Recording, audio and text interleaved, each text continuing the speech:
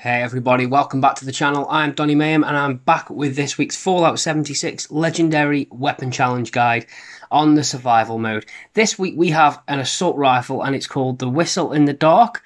It's got a few okayish perks on it, but it is a 3-star assault rifle. It's got 5 challenges attached to it. They're all incredibly easy as usual. And without further ado, let's get into it and let's show you how you can get it. So first up, I chose to do the lockpick at night first, and obviously this can be any safe, anything that you have to lockpick, just double check that you are at night time. You can also check on your Pip-Boy, it has a time on that.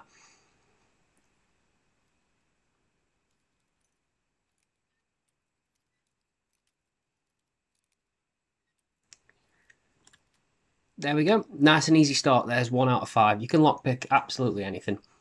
So the next one I did was take a photograph of a humanoid enemy. So e.g. Ghouls, Scorch, Mole Miners, things like that. I was just roaming around and I knew that Scorch spawned here. So I looked around for one and there we find one, just nice, easy, quick photograph. And there's 2 out of 5.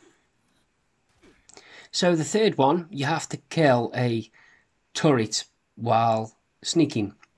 Now I farmed this area West Tech a lot for legendaries and I knew that there's always a turret spawn here. So I took out all of the enemies around, made sure the turret couldn't see me, got into sneak mode, popped the turret, simple as that, 3 out of 5.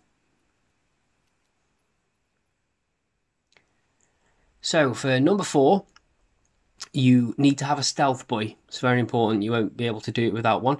So you need to kill any creature at all while you are cloaked in a stealth boy. So I came across a Radstag in the wild, got my stealth boy on, and I hope you deal with your creature a lot easier than I did with mine. Made a complete meal of it. But he's down and we are 4 out of 5. See, told you it was easy.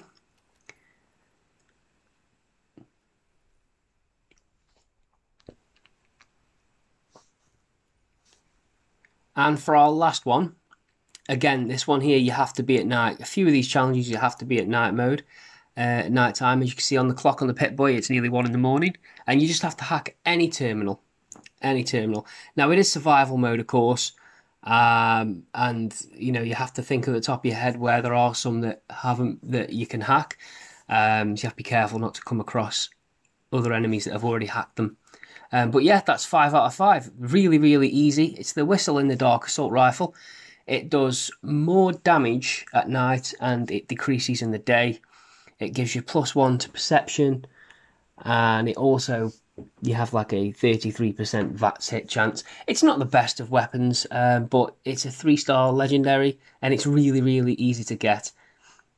So good luck finding it. I hope you found this guide helpful. If you did, leave me a like, subscribe if you want to see more guides and gaming content, and I'll see you next time.